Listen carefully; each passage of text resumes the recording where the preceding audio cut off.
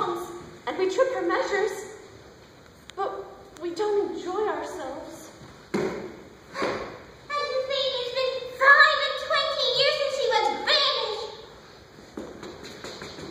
What could she have done to deserve such terrible a punishment? Something awful. She married a mortal. Is it injudicious to marry a mortal? Injudicious? It strikes at the root of the whole fairy system. By our laws, the fairy who marries a mortal dies. But Iolanthe didn't die. No, because your queen loved her.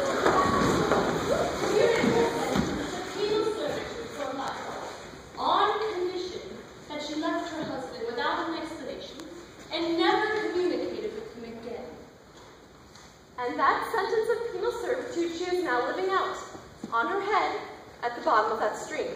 Yes, but when I banished her, I gave her all the pleasant places of the earth to dwell in. I'm sure I never intended for her to live at the bottom of that stream. It makes me perfectly wretched to think of the discomfort she must have undergone. Think of the damp, and her chest was always delicate. And the frogs. Ugh. I never shall enjoy any peace of mind until I know why Iolanthe decided to live among the frogs. Then why not summon her and ask her? Because if I set my eyes on her, I should forgive her at once. Then why not forgive her? 25 years.